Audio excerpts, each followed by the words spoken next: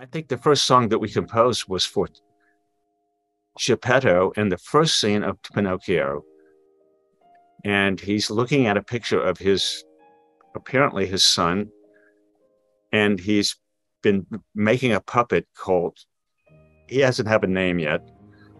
And we wrote a song called When He Was Here With Me. And it's an oblique reference to his long lost son. So that was the first song. And it was, all diegetic part of the scene. The biggest challenges for writing new songs for this film were writing good songs. As always. And clearly trying to, we had 3 iconic songs in the show already, which we loved and embraced.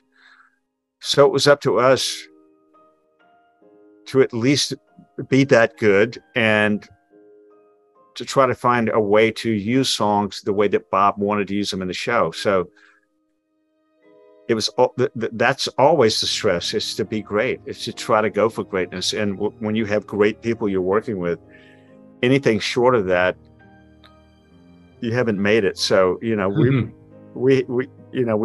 we did a deep dive trying to make sure that these songs were resonant with all of it. I'm normally in Hollywood, and Alan is normally in Carmel, and thanks to the digital connection that we have, we can work every day, and we often do. And because of the digital platforms, we're just able to exchange everything that we do as though we're in the same room together.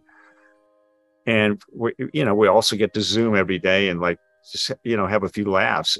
But apart from me missing being able to drink some of his wonderful wine together with him, we're together all the time. We're just lucky that we have that connection. We've been working like that for years.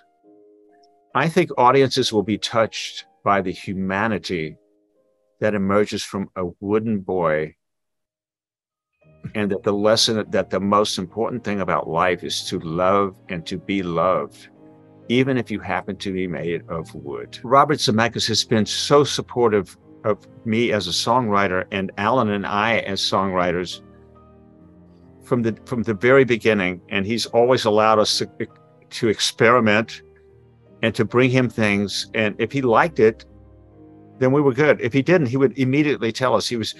The clarity. Some people prevaricate about everything. He knows immediately if he likes it, he doesn't like it. But he's always had our back with studios, with whoever it is, he always protected us. And I'm always forever grateful for his protection as a songwriter, as a lowly songwriter.